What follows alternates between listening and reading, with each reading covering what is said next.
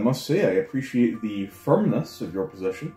Next time we have a conference, I'll need to make sure to pack an extra bottle of lube. Situation log update. Boss, you better not be busy. Can I call you back, Ambassador?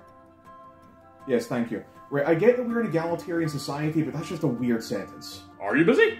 Yes, I was just hard at work trying to stabilise relations with Yorbia after the last debacle. Then I need to arrange a diplomatic handler for those 2 envoys from the Makar and the Narai. What was that? Gimme box. Boss. And why didn't you call me Gimme box? I didn't call because it's not all good news. I can hear the news after! Gimme box!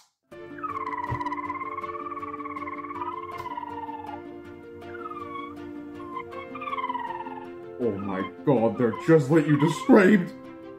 So tiny. So fluffy. So beans.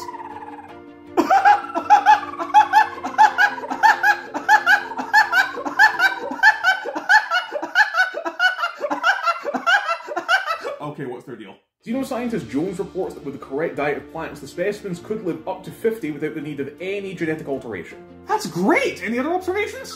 In their native biome, they wrap themselves around the stems of berry plants as juveniles, and eventually the limbs and trunks of fruit trees as adults.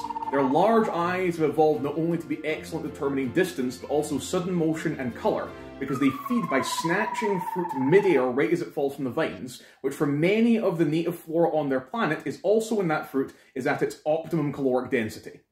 Clever little cat snake bastards. This means that they can minimise the amount of energy that they expend on hunting and can instead use that energy on play. Play? Yes, family groups often descend from the tree canopies to ground level to explore and commingle. As the previous report stated, they are extremely companionable and often cohabit with other species. Apparently they resolve disputes through a sort of competitive tickling. Well, none of this sounds like bad news, this sounds like good news, this sounds like great news, this sounds like the best news! What's the problem? The average number of individuals to a family group, including juveniles, is 40. 40? But you said these things grow up to 2 meters long.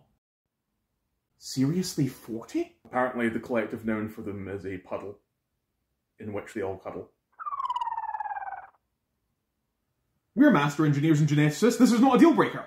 Boss. Tailoring food to meet your dietary requirements will be easy, but we can't splice out your need to be in big social groups without making you less companionable as a result, now can we? Correct, so maybe we can't keep you in our homes. That's okay, we don't need to be together, we just need to build a paradise dome on every habitat world we have! Boss, we already have a paradise dome on every one of our habitat worlds. Then we'll build more! Domes or habitats? Both! Build more habitats and fill them with domes! Boss! You're right, that's insane. Just replace all the advanced research complexes with domes. It's not like we need to know anything else! Boss, even an entire paradise dome per puddle wouldn't do the trick.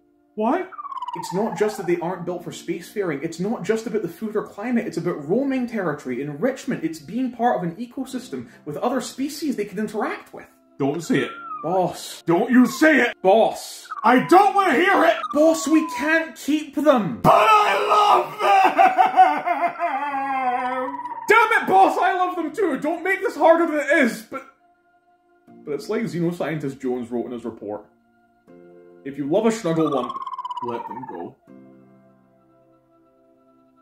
Nah, fuck that, actually. Redirect all of our research into climate restoration technology and ask Jones what it's going to take to get a breeding program for these little critters organized until we can build them a Gaia world. Or we could do that, aye.